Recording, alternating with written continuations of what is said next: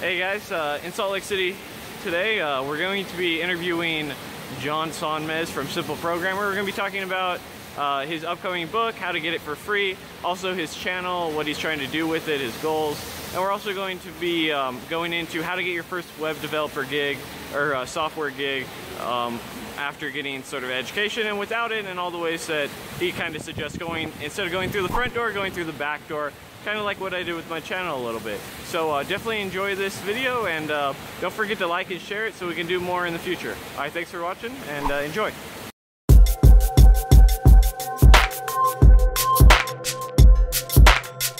Code everything. All right, so would you mind, I think if I were to kind of give an introduction to you and your channel and everything, I might just go ahead and butcher it. So would you mind kind of introducing yourself and your channel and everything? Sure. Yeah. So I'm John Sonmez. I run a channel called Simple Programmer, and I've been trying to figure out, like, people always ask me what do I do, and I was at SumoCon this weekend. And I finally came up with it last weekend, and I say that I help software developers to be cool. To learn how to be cool. And so really what my focus is on personal development, like self-development for software developers. And so kind of if you think about it, like most developers focus on the technical aspect of their lives, right? And they're really good at that. But all of the other areas tend to get missed a lot, right? And so I kind of focus now. I used to do a lot of technical stuff. I was a software developer for 15 years, but now I focus on all those other areas of your life, from everything from fitness to relationships to finance to just motivation and mindset and achieving your goals. So kind of, you know, the way that I kind of joke is I say that I'm kind of like a 1/3 Tony Robbins, 1/3 Tim Ferriss, and 1/3 Bill Gates. Like that's my makeup, my makeup. I do personal development, I do self-experimentation, and of course I'm a programmer. So. Nice. That's really kind of important, because as someone who is just recently looking through job apps till I found one, I couldn't believe how much was required in terms of communication. That was something they put a lot more attention to detail. Is like, look, you have to be able to function with people. If you don't have those skills, you can't really join the part of the team. And they're at least the people I was applying to are more interested in like having someone they can work with and then teaching the skills to, than having the skills and being hard to work with. So definitely. Yeah. Actually, one of my subscribers told me that you before you had a YouTube channel, you were kind of a blogger. Is that true? Yeah, I still blog. Actually, I still do one blog post a week. I'm actually writing a book right now. So what I'm doing is I'm giving the book away free on the blog. And so basically a chapter comes out every single week. And then, you know, and I'm writing ahead of time, and I'll finish the book before all the chapters get released. So people can go to the blog and they can sign up and get a chapter every week delivered to them. And then when I release the full book, then I'll have probably the option to purchase it, to say, okay, you know, I want to just get the whole thing now and have some other options there, and probably some videos, stuff like that, since I do so much video. And that's available on your website? Yeah, simpleprogrammer.com. If you go there, you can. I think there's a pop-up there. Actually, you know, it's simpleprogrammer.com/career guide is the easiest way. You can just sign up with your email, and you'll automatically start getting from chapter 1 and start getting all the chapters. Nice. And this is your second book? Because I think I've seen that you've already written a book.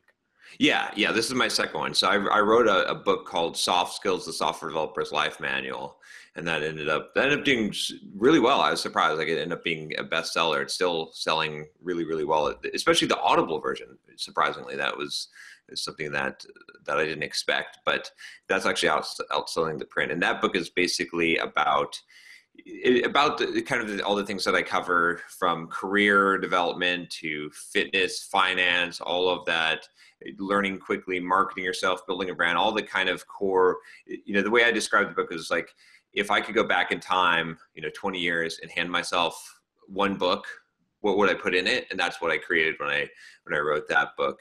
And then the new book that I'm working on is tentatively titled the Complete Software Developer's Career Guide. And so the idea there is like, okay, now let's just focus on the career aspect, and let's just say, okay, what is all the stuff you need to know as a software developer, all the non-technical, the soft skills, like from how to get started, how to learn how to program, all the way up to, you know, getting your first job, how to do interviews, how to negotiate your salary, how to compare contract versus salary, you know, rates, because you can't just take the now. It's not a simple multiplication. And then how to, like, you know, get the skills you need, how to work with coworkers in your environment, and then finally how to, like, accelerate your career to the next level, give, you know, talks, presentations, start blogging, all that stuff. So it's kind of like the whole I'm trying to cover the whole gambit of, like, everything you might need to know. And so that's what I've been working on, and that's where all those blog posts are coming out from. So Nice. I actually wish I read that before I accepted this job. I think I could have probably got more money in the long term if I did. It's amazing how, like, you know, just a simple, like, I feel like a lot of times when you take a lot of these sort of books that are advice or self-help or anything to kind of better yourself, even if you only get like 2-3 pieces of something that affect your life, they affect it so drastically that it really is like covers. It's just totally worth it in my opinion. So that's been my experience when I've read, like, Rich Dad Poor Dad was a great example that kind of helped me get control of my finances to a degree and kind of get serious about life. And I'll look forward to that. Any idea when it's going to be out in print version? I'm thinking probably Q1 of 2017, because I'm about, like, it's a big book, right? It might be a 2-volume set. I think I'm about 110,000 words into it. Ooh.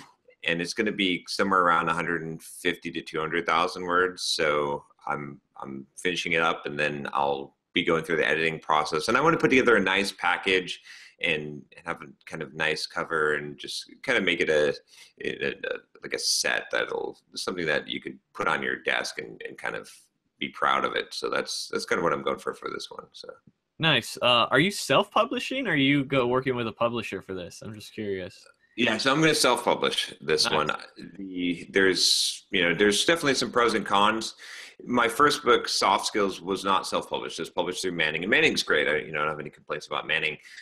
But I believe now with my audience, you know, I've got maybe like 38,000 subscribers on my email list, and that's, you know, so I can sell quite a few books. I've got enough of a reach, I think, to be able to self-publish.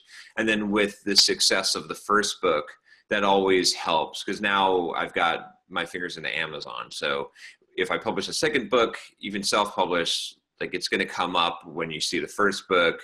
And so I feel like I could do well there.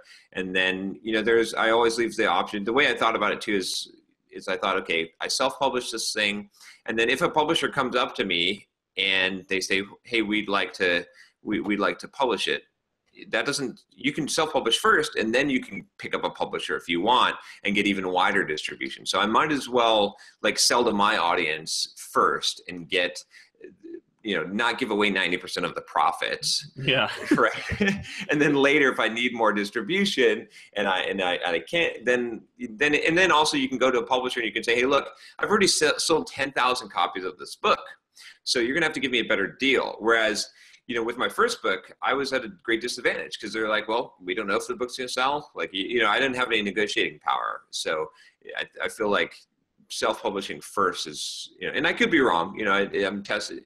I always find things out, you know, I just take my best shot, and then if I fail, I fail, and I learn. So yeah, I'm glad you're doing that, because I have 1 or 2 friends who have kind of got picked up with book deals with publishers, and it has just been not a pleasant experience at all. So I think it could have just been the publisher they're working with. But in terms of numbers, as long as you can kind of put the upfront cost to buying, you know, inventory and things like that, and you have a market, yeah, self-publishing is probably the way to go. I don't know though. I'm just talking out of my ass at the end of the day, just from what I've heard.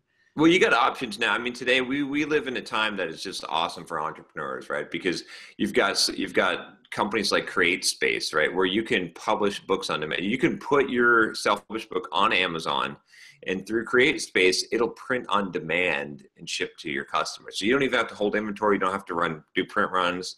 So there's a lot of really cool stuff that you can do. I think that you couldn't do even 5 years ago. Yeah, jump over to a little more software related.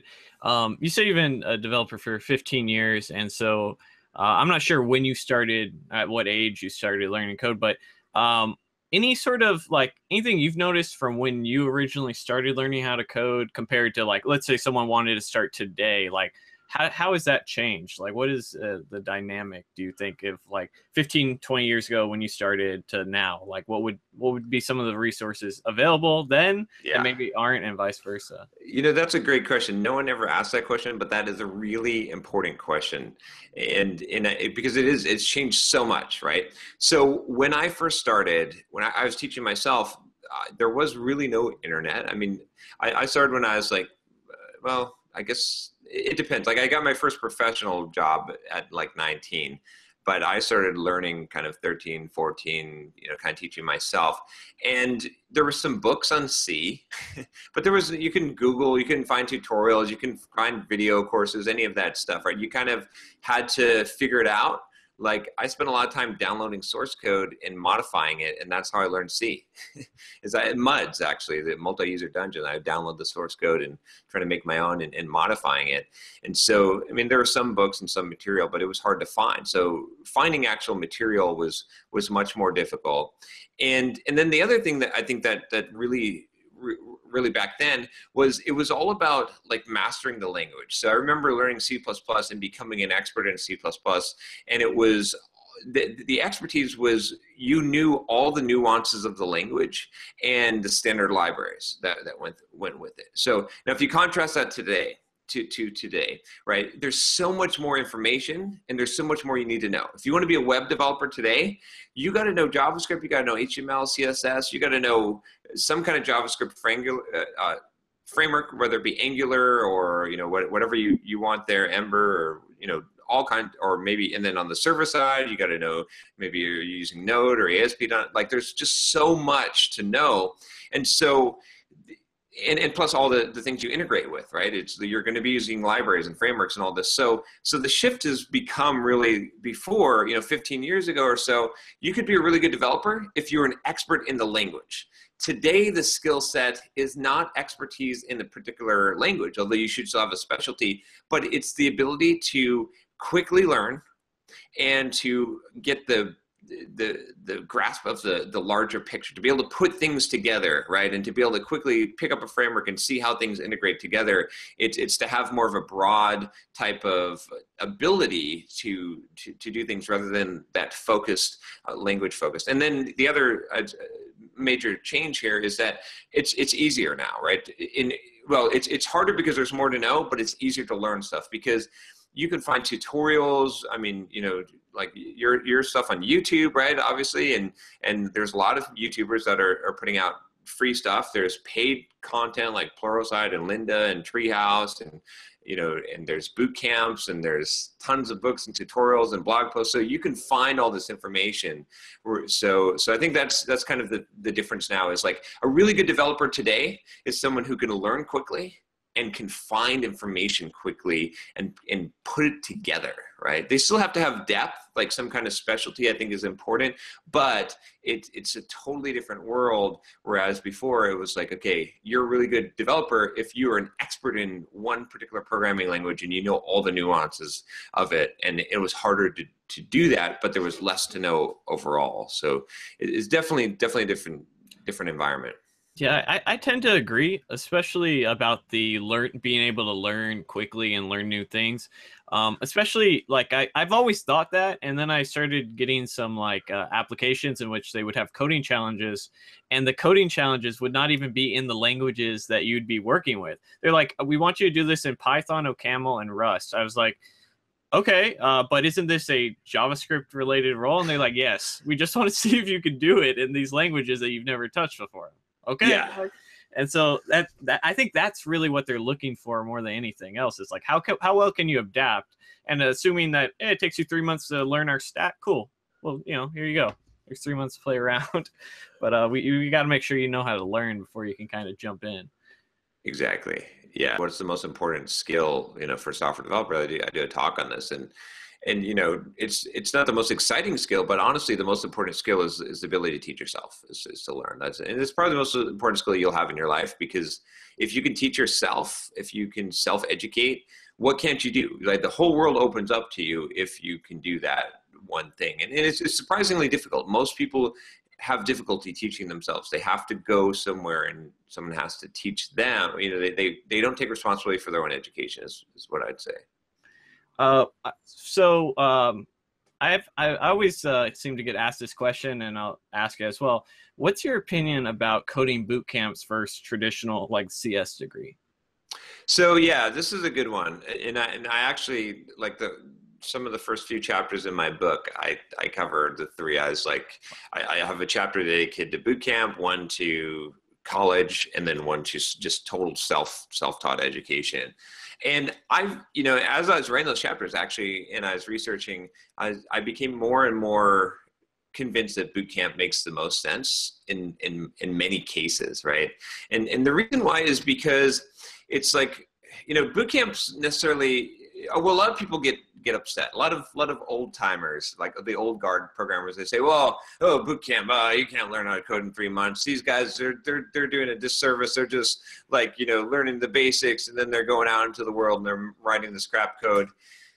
I kind of disagree. It's like, today we work at very high levels of abstraction, and you can learn the basics. If you're dedicated, if you're willing to work hard, if you have a good system for learning, you can learn how to write an application. I just did this video that was very, very passionate about, like, I could learn anything in 3 months, because some people were doubting this. And I think that's the thing, is like, if you're willing to put in the work, a boot camp gives you the ability to really maximize your results in a short period of time. And it's focused on what the traditional education has this big problem today, which is that it still lives in a world where we're generalists. Being a generalist is valuable. And that's not the world we live in today. Today, we are specialists. Today, being a specialist is really important. Being well-rounded doesn't, in education sense, doesn't make any sense. And so I think that's kind of the weakness of college. Now, some colleges and degree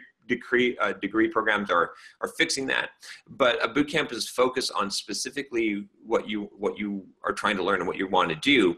And so I like that approach. And I think that, there is some merit to saying that, okay, if you get an education in how to program and you go through like a 12-week or 3-month boot camp, that's not enough.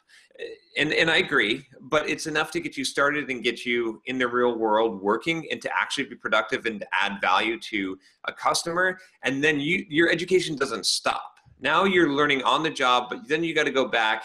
And I think learning some of the things that you would learn in traditional CS becomes valuable, but you can do that. You don't need to pay, a whole bunch of money, go into debt, and spend 4 years of your life in order to do that. If you're driven and you're getting paid because you get a job, quickly from a boot camp, you can go back and then you can go and learn that stuff on your own.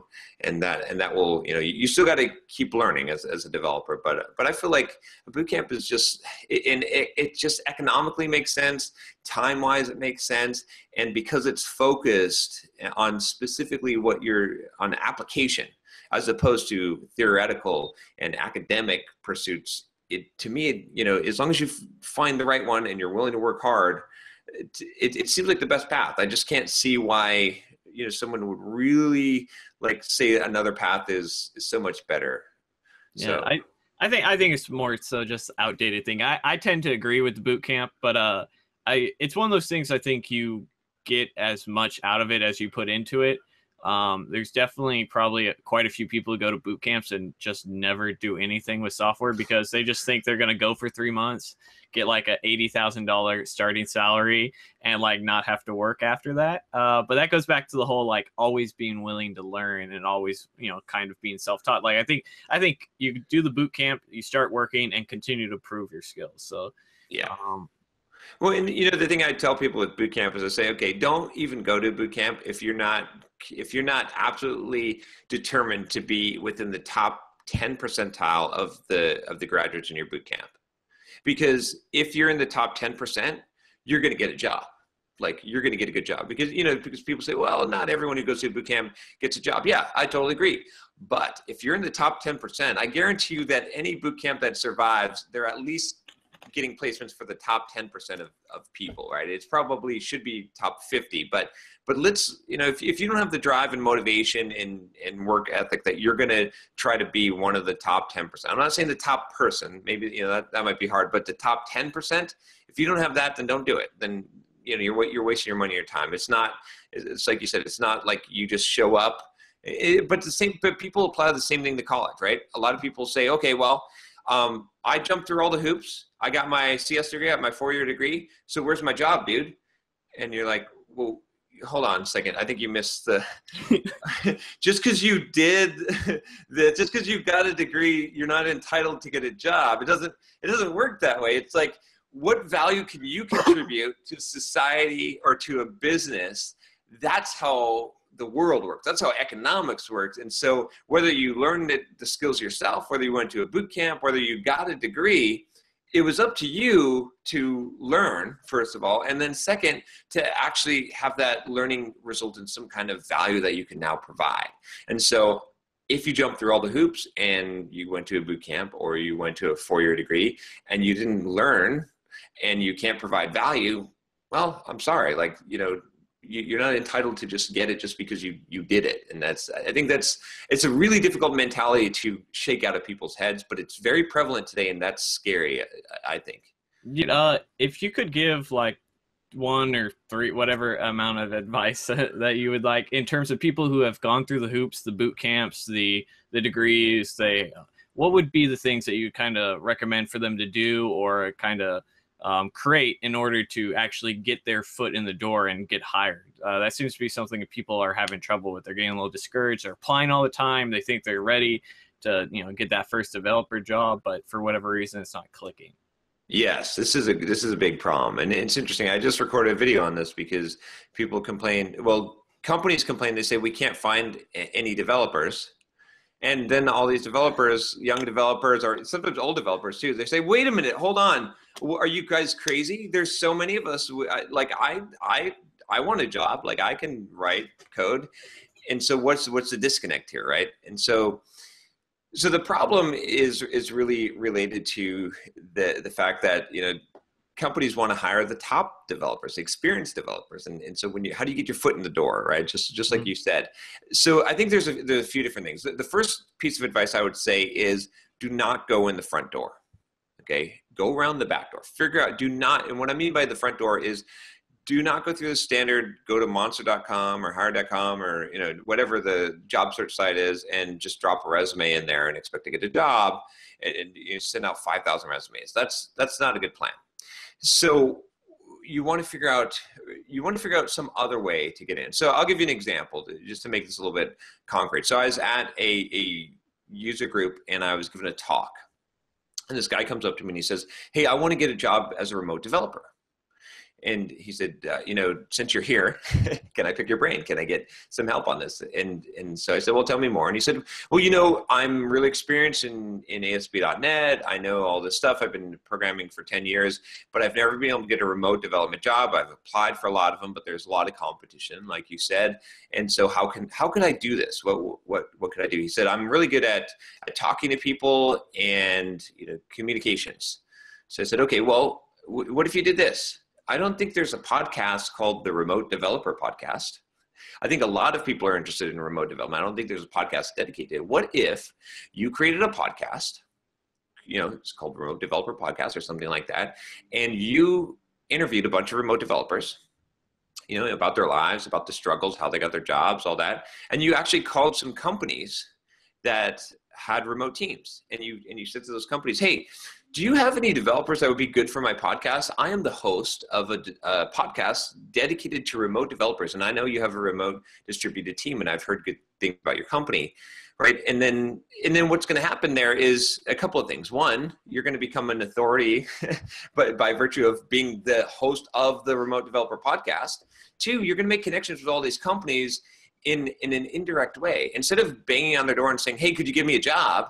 You're going to be coming in from a position of almost authority, right? Or at least at the peer level, like I'm looking for developers from your company to interview. And so now you're going to create all these connections. And so guess what happens when they have a remote job opening?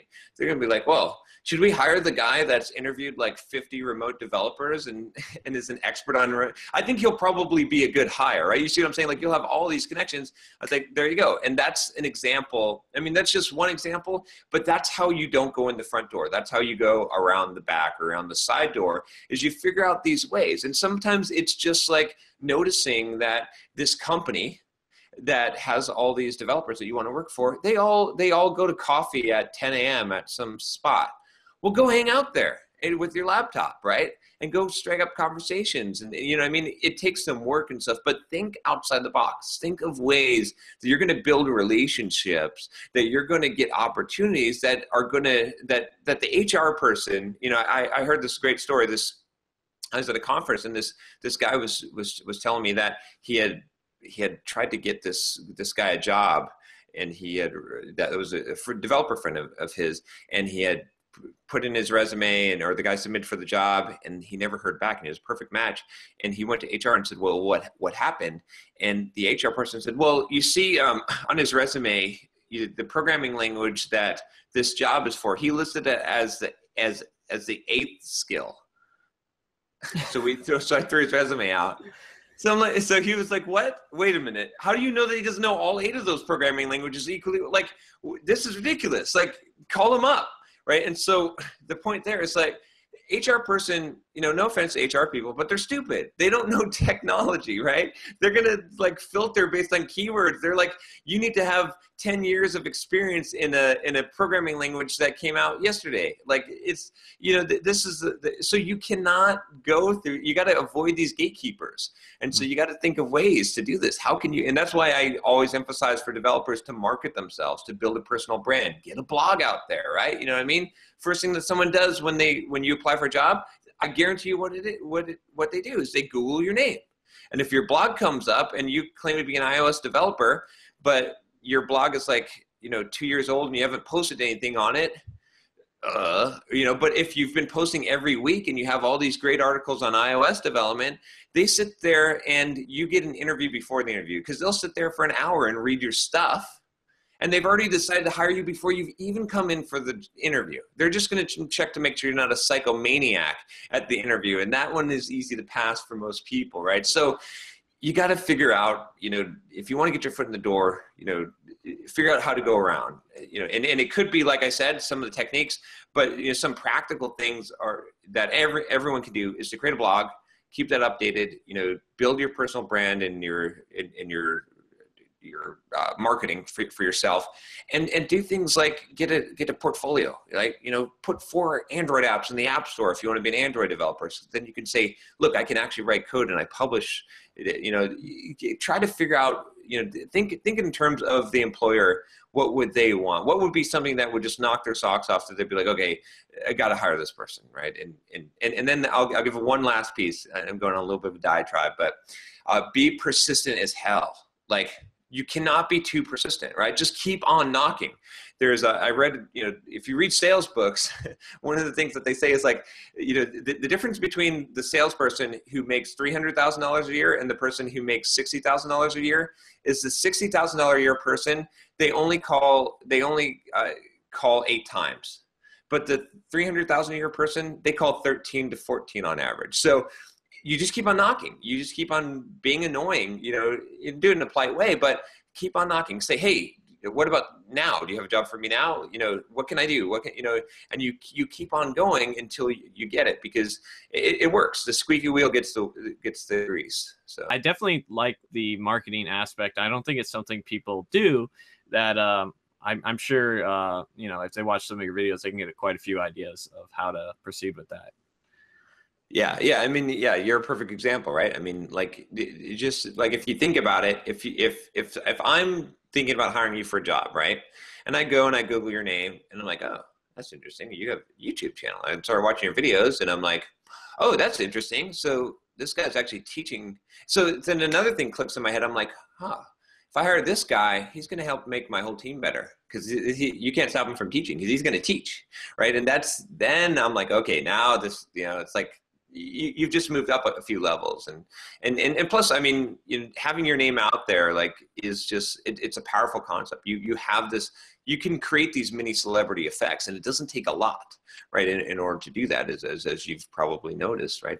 It helps. It's been an interesting thing, because I never really thought YouTube would ever help me get a developer job, but it has, and so it's like, oh, that's great, thanks guys. come check me out on my channel.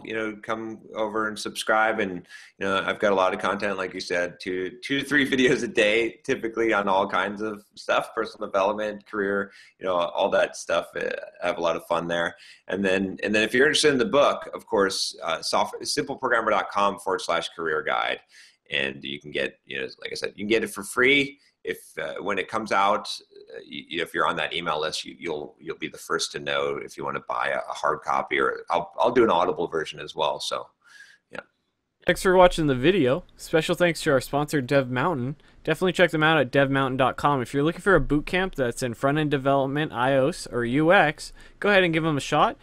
Tuition includes housing, so you can get up and go and fully immerse yourself in the program. As always, thanks for watching. I'll see you guys in the next video.